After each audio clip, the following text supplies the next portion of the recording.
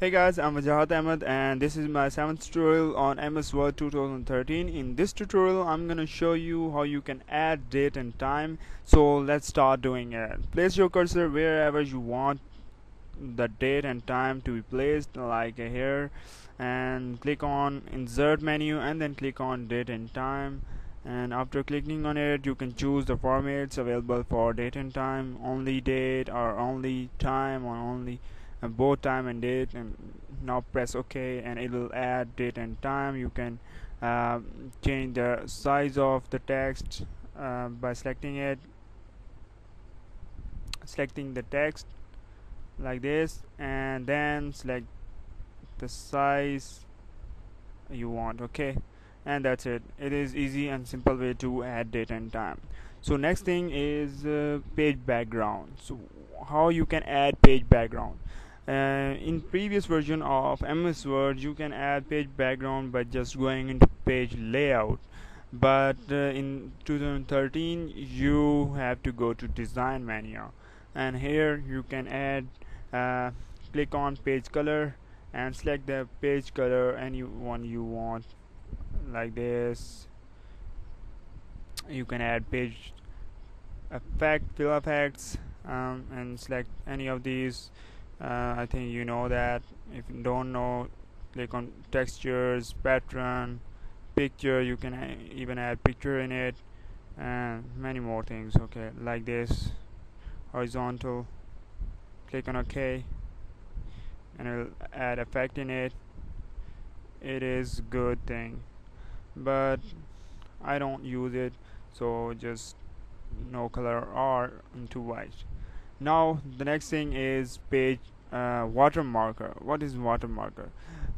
You have seen many pages with the background text, like company's name or college or school name, background of the page. So you can add it by just going into design and then click on watermarker, and you can select the style of it, like this type, horizontal, and like this. Okay, now I'm using it. Click on it and you can okay wait click on it and custom watermarker. You can add your own text here. Text watermarker, language, text, what you want, type.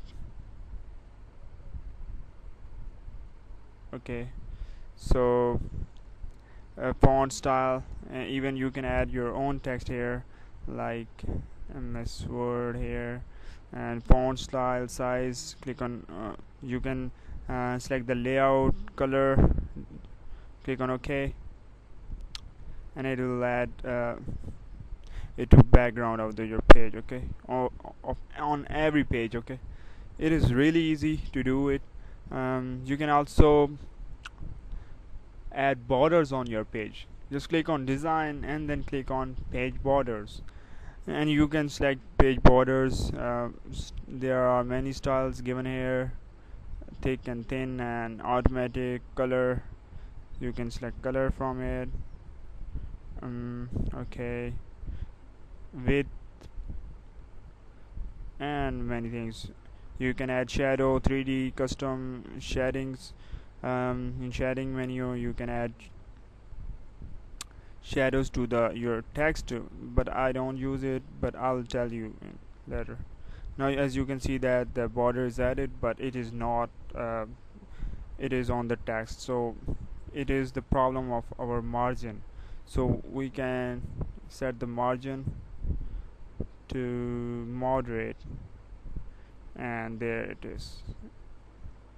It is very simple way to use borders, and just again click on design and page borders, and in shading menu, fill effect, select any color that you want, style 5%.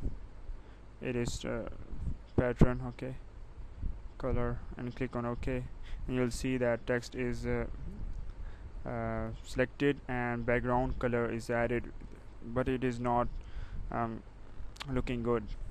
Again click on it, click on border, and you'll add border to your text like this. I'm selecting it and click on OK, and it'll add a border to your text. So it depends on you. In my next lecture I'll tell you more things, so please follow my other lectures. Thank you guys for watching, and don't forget to subscribe me.